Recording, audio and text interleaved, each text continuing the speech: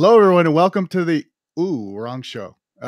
This is a Spotlight Live, everyone. This is a show that we're doing on a bi-weekly perspective that we're talking about the topics and trends of the CNCF. Before we get started, I want to tell you a disclaimer. This is the official live stream of the CNCF, and as such is subject to the code of conduct. Please do not add anything to the chat or questions that would be in violation of that code of conduct. Basically, as we all know, please be respectful of all.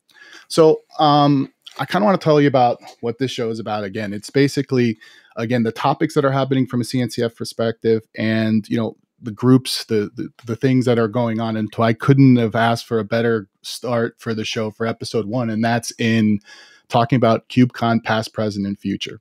Now, this week for CloudNativeTV, when we were putting together a group, we wanted to do things that are like technical, but also entertaining. And I'm so proud of this week. We've done so many great things. It's been awesome from the support perspective and all of that. But you have to walk in the shadow of amazing giants, like the folks that we're working on, KubeCon and co-chairs. They do such amazing stuff. So I'm so excited for this week. And without further ado, I want to kind of introduce one by one and have everybody talk. But I want to make this interactive, you all. So please, follow, go ahead and follow CloudNative.tv. So first up, I'm going to introduce our new person who's awesome. This is Jasmine James. How are you, Jasmine? Doing well. Thanks so much for having me. So excited. Can you tell the audience a little bit about yourself? Yeah, absolutely. Definitely excited to be a part of the show today. Jasmine James. I am an engineering manager that works at Twitter. I lead the developer experience organization there. Which is essentially responsible for making sure our developers have an amazing experience with the tooling in just their day-to-day jobs. So my experience with Cloud Native spans from my time at Delta, implementing Kubernetes and re-architecting monolithic applications to leverage that. So I'm really excited to be a part of KubeCon and as a co-chair, working with such great people. Awesome. How many Delta miles you have? That was the first question I have. Wait, let me kind of hold on. Let me hold that thought. We're going to talk about that. Okay. All right. So I'm going to bring in, this is Constance Karamanolis. How are you doing, Constance? Yes, I am good. I got my tinfoil headband ready for everyone. So hi, everyone. I am Constance. I've been a co-chair since KubeCon EU 2020, which feels like 4 years ago. I'm a principal software engineer at Splunk, and I am involved in quite a few things. I work on a product called User Monitoring on the back end, but I'm also on the Open Telemetry Governance Committee, and I've been involved in open source, I guess, for several years now. Previously to Open Telemetry, I was on Envoy. And yeah, it's been fun. I'm co-chair. Fantastic. So good to have you. And again, I'm dressed today. The part I'm playing this week is I'm Constance's Greek uncle.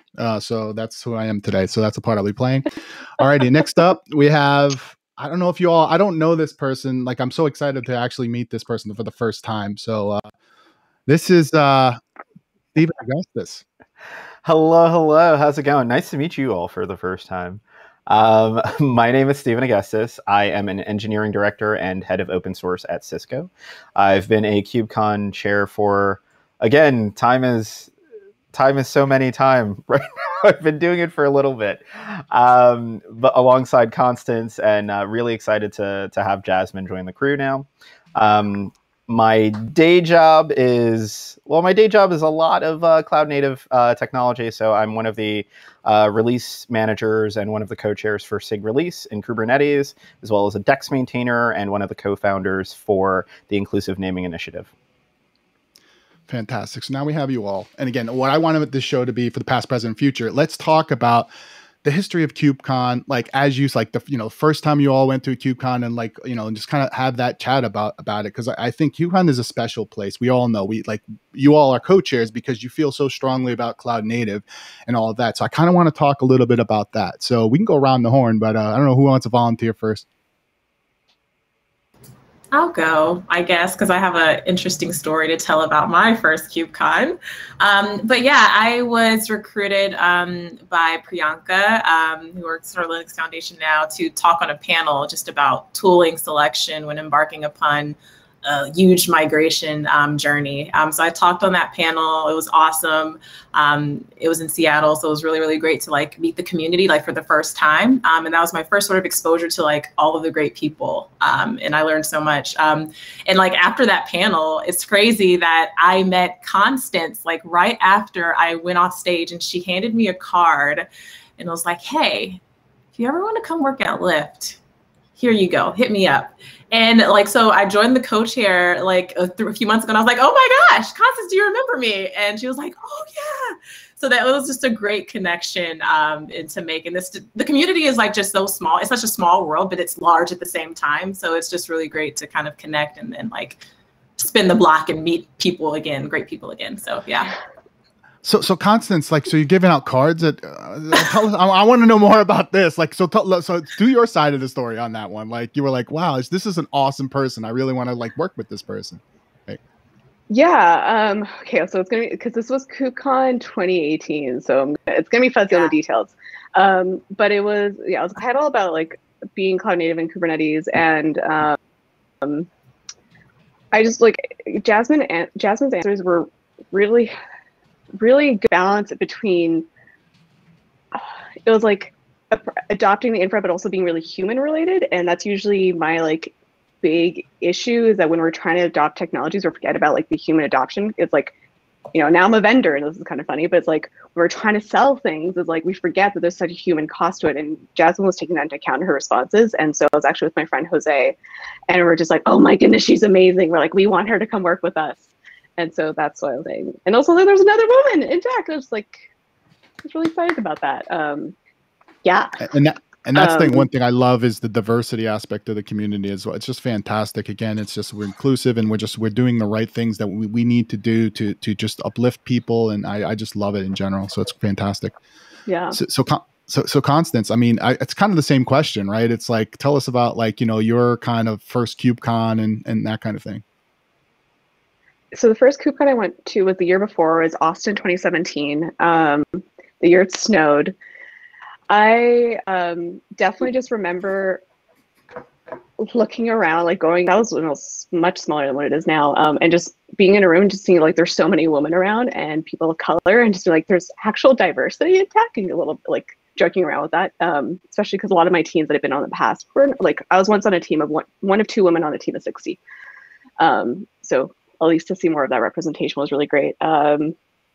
It was overwhelming and just really fun. And I just ended up having, it was also the first KubeCon that Envoy was at, and like with really big presence. And so it was just really fun to like talk to people about Envoy, and like we debug in the hallway, like pulling up code, and after like doing mini whiteboard sessions. And I've actually made some friends from that KubeCon that I still talk to whenever we're in the same city, and it's really fun.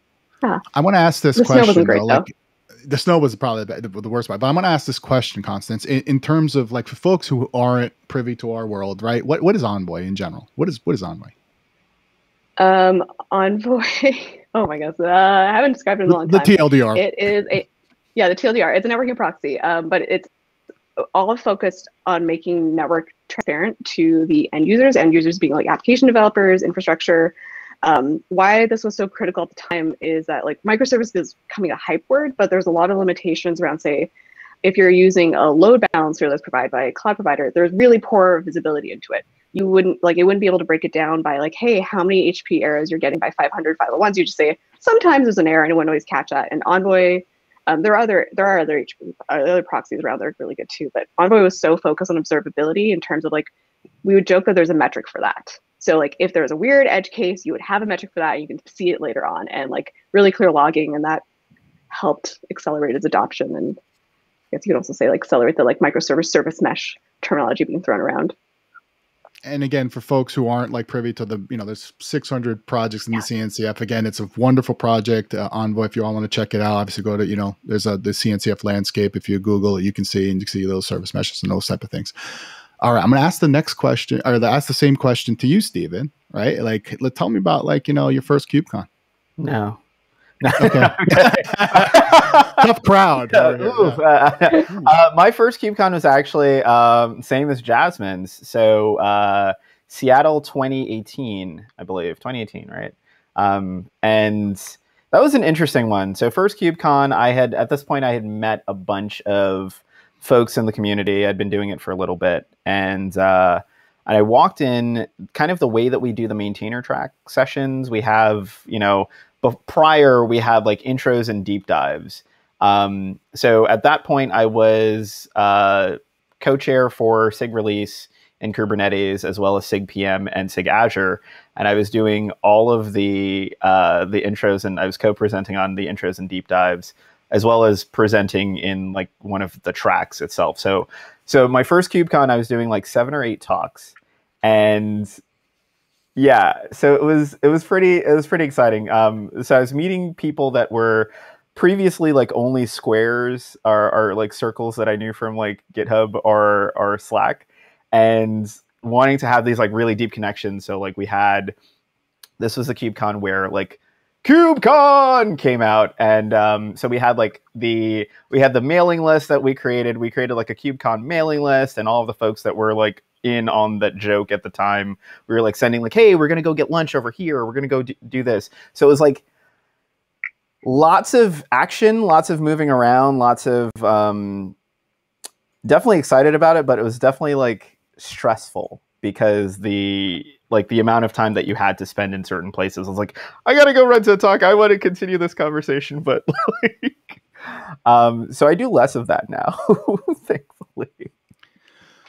So, the one thing I'm going to say, and by the way, I turned off this distracting background. So everybody complaining at home, it's done. Okay. Just look in my punum. All right. So anyway, I'm going to tell you all about this. So let's talk about this in general. Like, what is in it for somebody coming to a KubeCon for the first time? I'm going to go off script. I gave you all some questions, but you know what? I'm a provocateur. That's what I do. I want to get some provocative questions out there. Get the crowd going, right? Yeah. Mixing the pot. Yeah. Stir it up. So all right, this guy, I just want you all to know, this guy, we do the pre round and everything. He's like, hey, are you good with the agenda? Or is everybody locked in? You're really excited. We're like, yeah, we got this. And he's thrown out the script. Listen, done. Exactly, Jasmine. I love that. Perfect there we timing. go. But I'm going to ask the question though, like, what's in it for people coming in? Like, like, why do people come to KubeCons? I talk a lot, so someone else can start.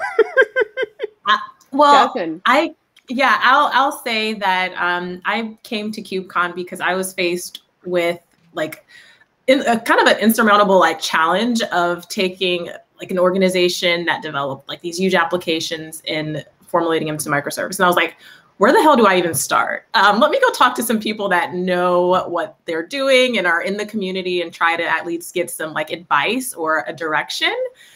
So that's why I joined. I do think that one of the biggest gains from coming to a KubeCon event is the community and the people you meet, because I've been able to leverage those relationships when I'm having like just a challenging conversation or I'm talking to leadership about the why. There's people that have done this before that you can leverage in the community and talk to you about it. And it really is a great thing to lean on, or even just vent about like the challenges that you're going through. And a lot of times when you're coming up with solutions, if you talk to somebody and like throw it against the wall and have a sounding board, you're able to get the solution. So I think that that's a great benefit of coming to KubeCon. How about you, Constance? Yeah. So definitely like the collaboration part, right?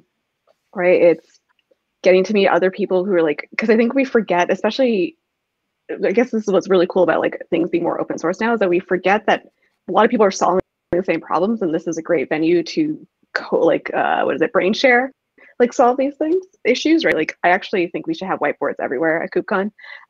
Maybe we'll see if we can get that for hopefully if LA is in person and things keep on being good. But yeah, it's definitely like the community, the collaboration.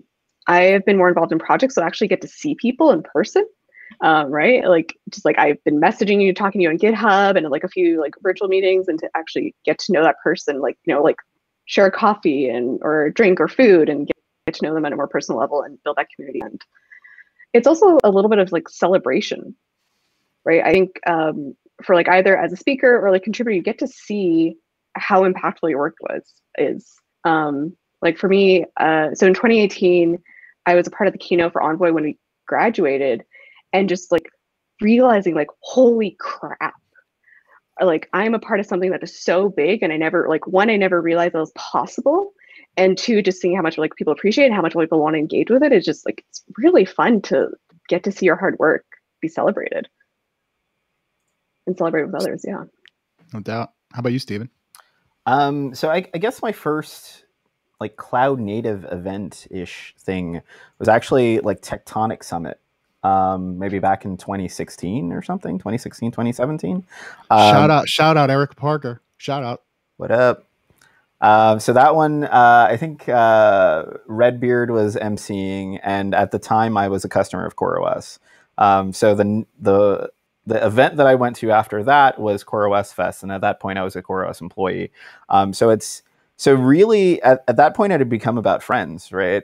Like they're friends and coworkers that you've been kind of like in the community minds or something, kind of, you know. But you know, outside of that, to what Jasmine and to what Constance were saying, like it really is about the community. It really is about like being able to connect with these people on a deeper level. Like you know, whether you're working in one of the cloud native landscape projects, or you are a consumer of one of these projects, being able to like meet up with someone and go like, I was stuck on this thing, and like you helped, like, or you're the one who approved my PR or something, or like you sponsored me for Kubernetes org membership, something like that.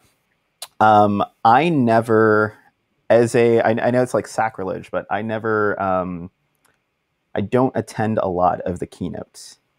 And when I was startling revelation here on on Spotlight Live.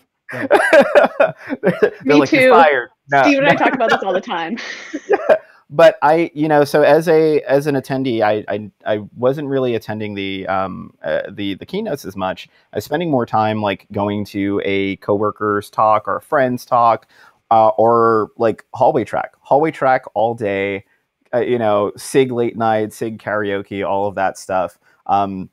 Because it really is, it's one of those times, like once a quarter, maybe even once a year if you're not traveling to all of the KubeCons, that you get to actually connect on a really deep level with the folks that you work with every day. So definitely from the maintainer side, it's that. I think from the end user side, or the I'm just getting started side, we built an entire track for this, because we thought it was that important, right? Coming in for the first time, like this is daunting. There are memes about the CNCF landscape and like the puzzles and all of the stuff. It is crazy daunting. So if we can provide an experience on a single track where you can just come in and get the a la carte menu of like these really great things to take home with you, that's huge. So I think being able to like come and learn from people who are creating the thing every day, like that's an experience you can't beat. No doubt. I'm going to talk to you all about just something I'm thinking. It's been a pretty I feel so, like, in my heart, I feel so sorry for you all for one respect. This has been a really difficult for a live event that people go to. It's been hard to be a co-chair, and like I'm friends with you all. Like that's the reality of it. And I want to make sure that like you all get that moment where you can keynote and be in stage and see in front of people, because that to me is you all deserve that, right? And I just want to say that I'm off the script again. Somebody rip up some paper, but so like to me it was like that is a challenge in this pandemic, not being able to do that. Like let's talk about some of those challenges. Let's talk about again like not being able to do these live and just doing virtual, and hopefully in LA we'll be able to do this. But let's talk about that a little bit, to challenges. One side note. Wait, Stephen, one thing. If people have ideas for like, because actually just as you're talking, Stephen, I was realizing like we're gonna start thinking about the in-person aspect if it happens. So if people have ideas of like fun ways to interact with each other in person, please put them in the comments, because we might be able to leverage that. I was just thinking about that. I was taking notes for. Go for it, Stephen. Sorry. Yeah, I'm just noting that Jason. What's up, Jason? Also has some great questions. Yeah. We'll get to Jason's question. He had some, he's now in purgatory after that pineapple thing. He's setting you up. I see the screen. Oh, the Hawaiian pizza? Of course, it's the KubeCon pizza. So for me, I think that we are, there's an aspect of resiliency, right? Figuring out how to be resistant to a lot of the things that are happening today. And I think part of that is realizing that you're not alone, realizing that you have the ability to kind of leverage this community. Like they're not, everyone is pretty friendly, I would say, and happy to, and happy to help you out how they can. So I think, a lot of like I think one of the hardest things that we had to do was start the shift in Amsterdam, right? As Amsterdam was going from physical to virtual, and it was kind of like, at that point it was unknown, like what exactly we were going to do, and we were like waiting for the day by day feedback from the Netherlands to maybe shift gears. We threw a lot of ideas at the wall, right? I mean, even what we're doing right now, right? This is one of your ideas that we kind of threw out the wall, and you're like, wow, this is brilliant, right? But going a little further back, then you've got like Twitch, right? Even having a cloud native, a CNCF Twitch channel is a new opportunity for us, right? And being able to bring perspectives from whether it be a maintainer or whether it be end users into the picture, like that's what we're here for. So I think the going virtual has been a win for the community overall. Does that mean we should never go physical again? Absolutely not. I miss your faces. I want to go grab dinner with you and do karaoke and just, all that good stuff. But what it allows us to do over the course of the year, if you look at the changes to like the, having the Kubernetes community days, right? And kind of extending beyond the need to only be at one of the 3 events for the year or one of the 2 events for the year prior, right?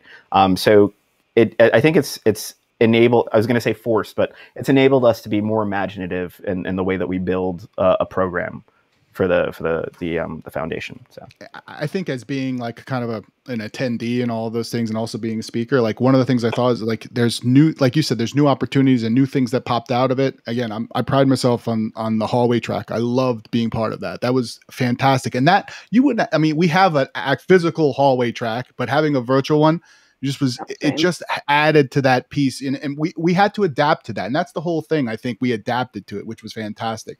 Again, going around the horn, is there any thoughts on that piece? So, Jasmine, anything? I came at the end, like, so Stephen and Constance, they had to like adjust like very, very like violently, when on onset of the pandemic. So I'm kind of coming like after, like everything's a little bit normal. Hybrid is kind of like we have an understanding that this is the way it's going to be. So I honestly feel like although that was a challenge, it's like I feel good about lowering the barrier of entry for folks to attend and access this information. You talked about hallway track, like that's something, if I wasn't attending KubeCon in person, I would not be able to experience that. In like the Europe like conference, I was like looking at the channel in the morning after it was already done, because I was like, Stephen and Constance were up late at night. I just looked in the morning and I was like, wow, like this is the same thing in person, like, but on Slack, and I can read all of the conversations that are happening and reference them. So I think that it was really great. So I'm looking forward to how we can leverage that going forward to just make attending and this information more accessible. So, no doubt. Hey, I'm going to pop this question up here. I'm sorry, Constance, did you want to answer that as well, or? But I kind of want to put this question out and ask you all to go. Yeah. I'm sorry. Go ahead. I think it was one thing that Jinx. Go ahead. I was going to say one thing that actually kind of forced us to like think about a little bit more too is that like KubeCon kind of sold itself because of the in-person aspect, and also a little bit of like the marketing, and like there's also like like the promo videos was something new, and just trying to think of like hallway track is an example of engaging with other people, and also then to like Jasmine's point too is just like becoming more accessible. We have like KubeCon has committed to always there being a virtual aspect of it. So like there should still be ways to like engage, even if you can't be there in person. And now you may have the floor, Dan. Yes, thank you. I apologize. You know, one of the questions popped up, and again, my nemesis, Jason D. Tiberius, has this question out there, but I think it's a very legitimate question. Pizza. The question, yeah, pizza. How do you handle the challenge that no matter how much work and effort you all put into curating the schedule, there'll always be vocal folks that publicly criticize the end result? So, I'm going to answer the pizza question first, and it's bacon, pineapple, and jalapenos. Bacon. I'm going to abstain from this. I think we should move forward. Let's move forward, everyone. Let's move forward. So 2020. Just for reference, Dan loves Hawaiian pizza. Like loves Hawaiian. This interview is over. So. This interview is over. Okay, but seriously, I'm gonna take a harsher approach, I guess, with the response here. Over time, I think especially this year, or this year and change, I've realized that you will drive yourself insane if you try to please everyone. You cannot please everyone. As much as you strive to make information available, as much as you strive to create opportunities, there will always be detractors. There will always be people that do not understand what you're trying to do. There will be people who impugn what you're trying to do without having all of the information at hand. So one of the biggest things that we are trying to do over time, and definitely like it's a matter of like sustainability too for the program long term, right? Like when Constance and I leave, when Jasmine, when we bring in 2 more chairs, when Jasmine leaves, and so on and so forth, it's about transparency, right? How do we create a set of assets and a program that can be introspected pretty easily, right? So whether it's through whether it's about program committee selection, whether it's about chair selection itself, whether it's about how we build the program, what's the actual process behind the scenes, what each of the what the program chairs, what the program committee is expected to do, what the track chairs are expected to do, what the program chairs are expected to do. Like how, like if we could pull back the curtain all the way, what would that look like, right?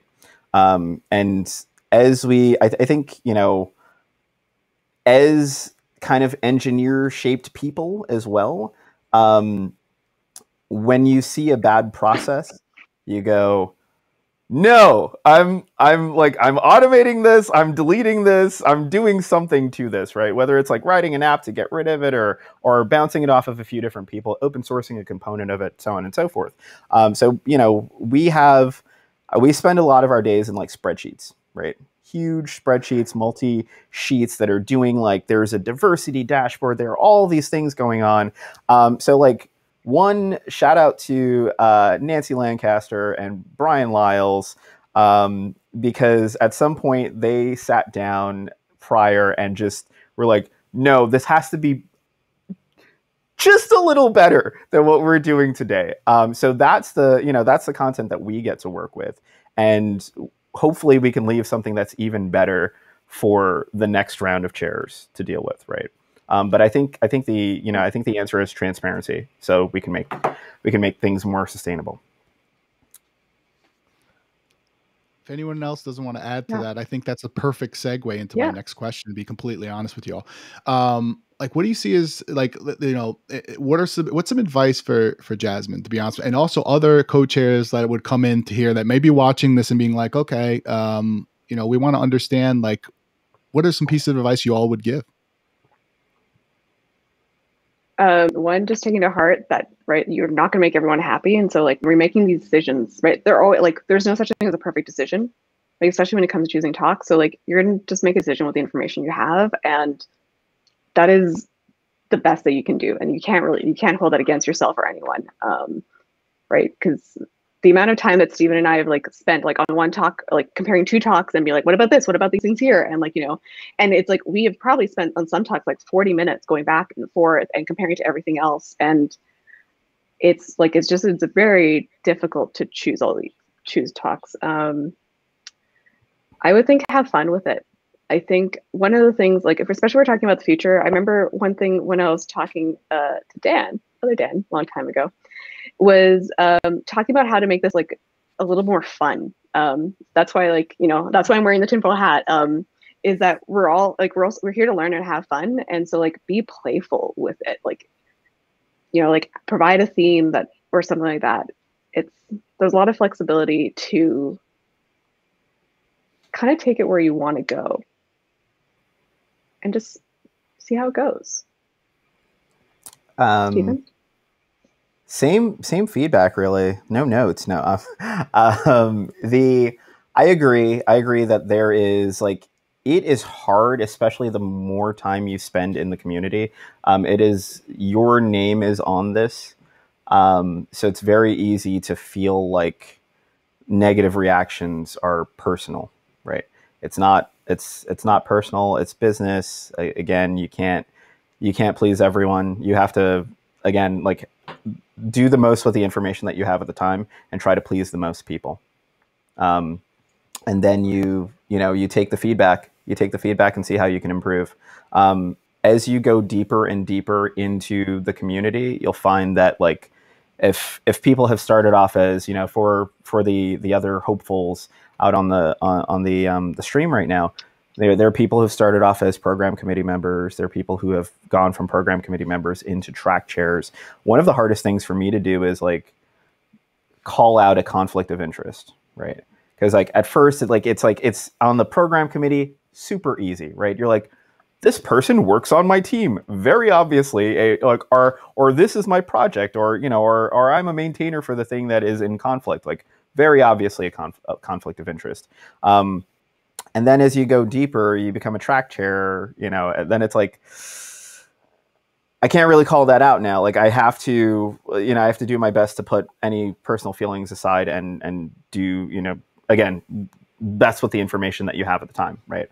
And then once you're a program chair, like this is, you know, like you looking at the short list, you know a good chunk of the people who are on it, right? So then it becomes like very much a compartmentalization exercise of like, friend, okay, over here, like as much as I would like to see you do this role or have this opportunity or do this talk again, it's hard because you have to reject C-level people. You have to reject, you know, your best buds. You have to reject talks from your company. Like it's hard. It's hard. And it's okay.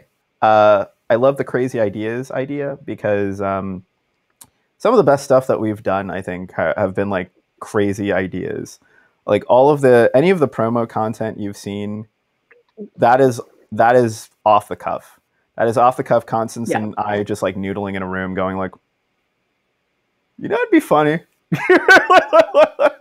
And then we do it. And we get a bunch of like creative license to do that. So, and again, like necessity there, right? Like, you know what I mean? Because you all were like, it's like, hey, we have to come up with a video to kind of promote this versus like doing the normal thing beyond a sound stage or whatever. You know, do the things that you normally had. And I think you all did a fantastic job considering what the hell happened out there. Like, I got to give props to you all. And like I said it earlier, I cannot wait to be the first person to just stand up and give you standing ovation when you all do that keynote together. I will be that first person. I want you front and center. I'm right here. I'm like, like this. Front and center. Like Constance, do it. Yes. Slow clap. Warning, I'm probably gonna cry. I'm gonna be crying too. Like I'm also like such a like an emotion. Like I'm an easy crier, especially when like all spectrums of the emotion. Like I'm kind of in the middle of there, like. Just straight by. If you start crying, I'm gonna start crying. So, we have another question. This one's from Puerco. Recently, tech lead. Bravo! To Bravo! You, congrats, Carlos, and Adolfo. Well, I wonder how things are looking for in-person attendance. Are folks getting ready to get together and travel, or does it look like the majority still prefer to stay at home and or can't travel? It is, I think the answer to most things, it depends.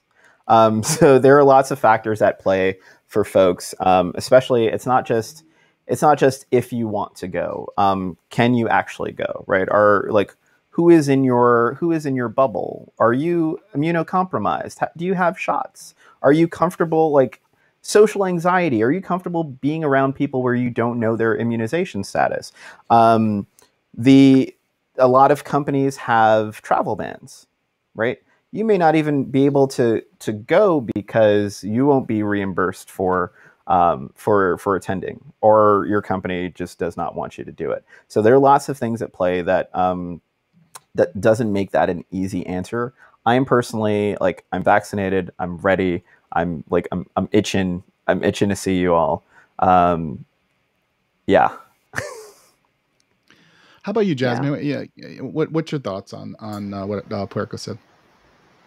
I like +1 to everything Steven said. Like, everyone's situation is different, and I think that we're doing our best to accommodate like all different situations to make sure that everyone can have a great time.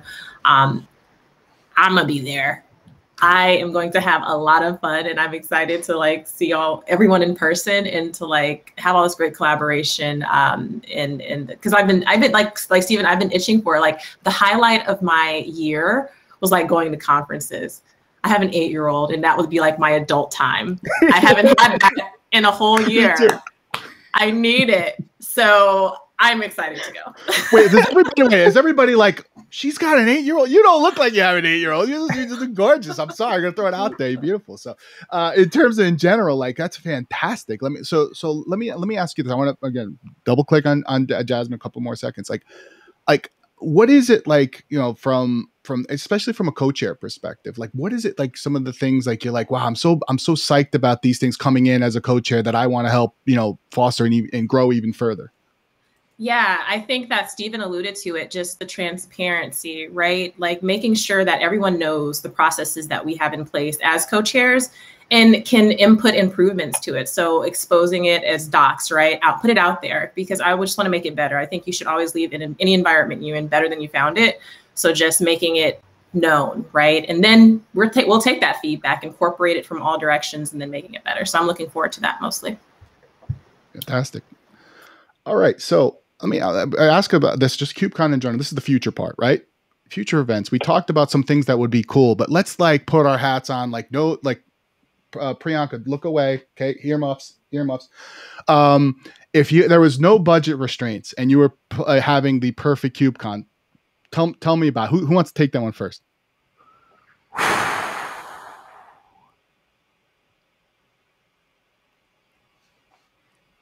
You gave us too few parameters. I know. I need some constraints. There's no restraints. Like, this is like the perfect. Let's plan the perfect KubeCon. Unlimited access, right? Again, going back to the whole, like, people can't attend for various reasons, right? There are already various scholarship opportunities for people, but like, if you said you wanted to go to KubeCon and you were a maintainer for literally anything in the landscape, like, done. The idea of, like, I personally love Contributor Summit for the Kubernetes side. That is like a day 0 event, and essentially what happens is, like, we plan a cool thing, and we have some food, have some drinks, and just kind of all the Kubernetes maintainers hang out. We also have, like, new contributor, like there's like a current contributors track, and then there's like a new contributors track. So I feel like we haven't done a version of that, like, to the same energy that we have if we were in person in a little bit. And, like, having that be a multi-day thing would make me excited. The day 0 events have there are too many things to do, and that is awesome, and it is terrible simultaneously, right? Because for any one person who is kind of involved or has multiple hats, and they're kind of in, like, multiple day zeros, but they're also in like events, or they're running a sponsor booth, or they're going to be on stage. It's hard to like split yourself in that many pieces and give the same amount of attention to each of those pieces. So multi-week, I don't know, like have it too much. Are we going too crazy? But like spreading the day zeros out into, you know, and giving them the attention that they would need. Right. Yeah. There's so much cool stuff going on that I don't see, right? Occasionally I'll see something cool. I'm like, cool, retweet, like, oh my God, what is this? This is happening. And sometimes you straight up, you miss it. Like this week was like maintainer week. And there were various events that they did for open source maintainers.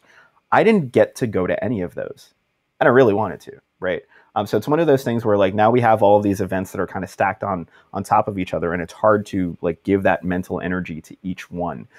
So you're forced to choose.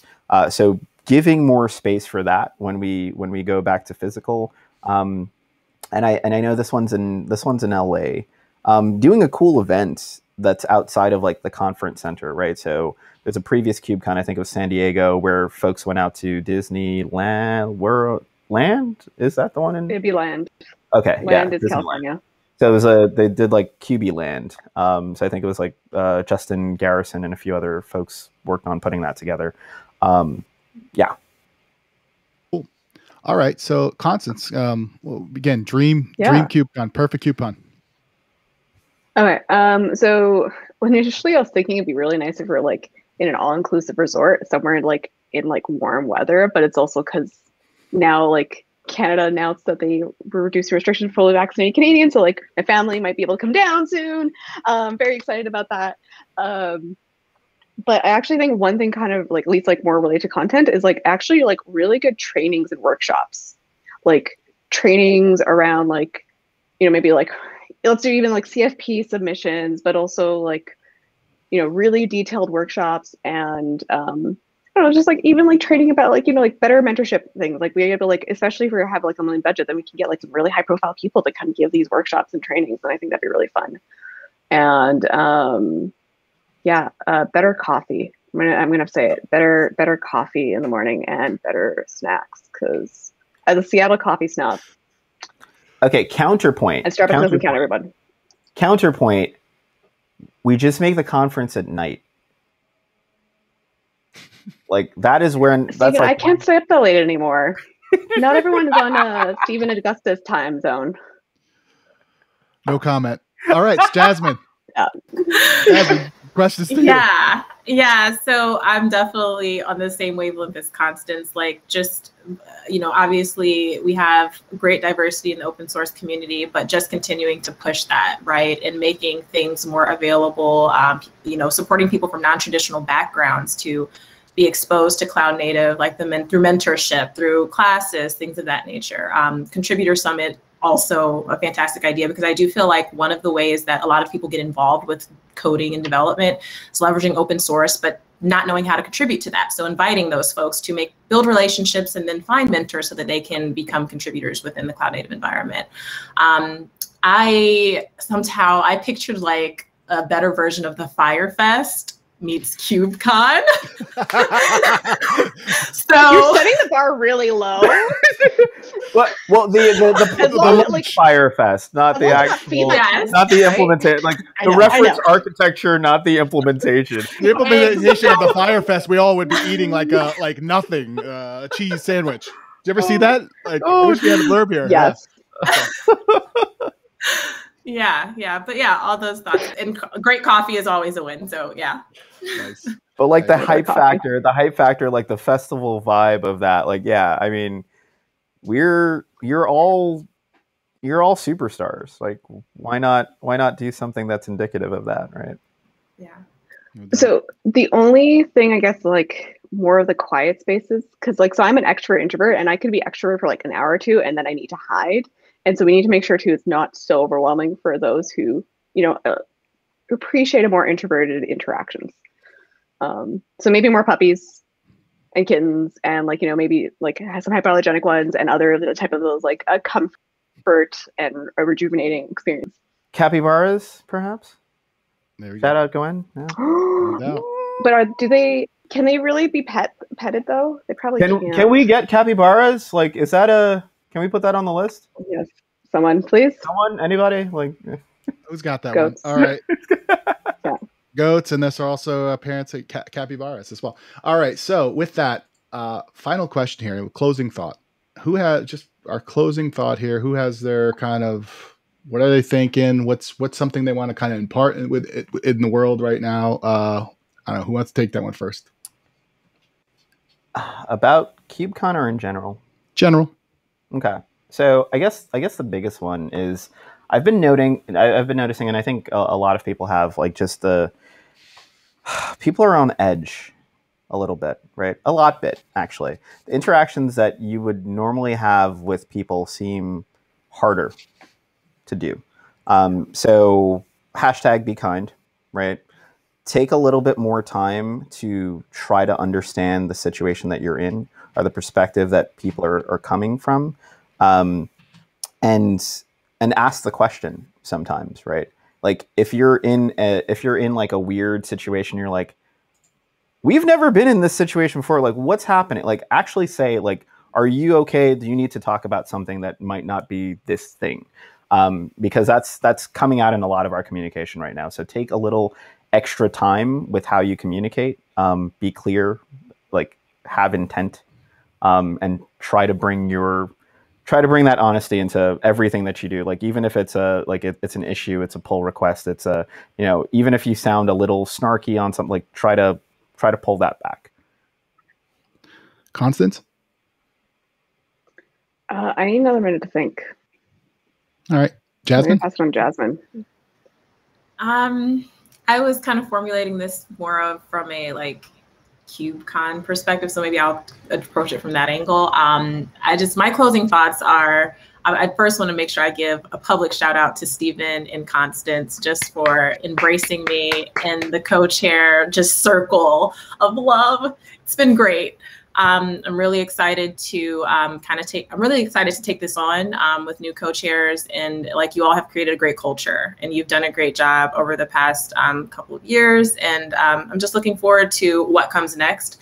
We've already seen, like, a lot of growth. Like, I'm coming from an end user perspective. We now have 3 co-chairs. So I'm really excited about the different perspectives and how that's going to just really evolve KubeCon experience for everyone. So yeah, just want to say thank you and looking forward to it. Okay. The only thing I can say right now is everyone get vaccinated. Like, let's make it safe for everyone to be out in the world, because I think it's very one thing that I'm kind of realizing is, like, how privileged we are. At least if you're in the States and in North America and places that have access to vaccines, we're so privileged to have those vaccines. So let's not waste those and make it a safer place for everyone. Fantastic. Right? Because I think part of the thing we were talking about was people being able to come to LA, right? Like, if they're not vaccinated, it's gonna be really dangerous for them, right? And so, like, let's make sure that, all that stuff there. Take care of your health. This has been great. And mental health too. Yeah, I would extend that and say, like, consider someone else's risk profile too. Whether you are or aren't, exactly. Don't bring that to the conference. Don't bring that to other people. Yeah. Like, you can have your opinions. Like, we're trying to protect everyone, so don't bring that here. Yeah. And with that, everyone, I want to thank you all for being on my first show. Appreciate you all. I mean, again, we put this up, and I love you all. Again, really amazing people. And Jasmine, nice to meet you. Again, any family of these folks are folks of mine. So appreciate you, and I wish you nothing but success. So thank you all for being on the show. KubeCon, when you're here, you're family. All right, you all. Well, I'm going to close with this, everyone. So next week, we're starting on Monday with Duffy. Duffy is being taking over this week in Cloud Native. I'm really excited about that. Duffy Cooley is fantastic, and you're going to see some really, really great stuff. We have another action-packed week for you all on CloudNativeTV. Please do us a favor. Follow on Twitch. Follow CloudNativeTV. We have a lot of content we have planned for you. We have amazing guests and amazing shows that we have planned for you all. But next week on Spotlight Live, I'm going to show a video here real quick. Before I do that, like this is going to be talking about, I'm going to be on with Dan Lawrence. Dan Lawrence has something called the SIG Store. We're actually doing a key ceremony. Very cool. We're actually signing 6 keys that are, or 5 to 6 keys that are available for like signing for like something that's set up for the SIG Store. It's very, very cool. It's like a once in a generation type of thing. So it's very, very cool that we're covering that. And Dan's a fantastic guy. So we have a really cool show planned for y'all. So take a look at this video. Before you do that, listen, remember Cloud Native, the spotlight is on you.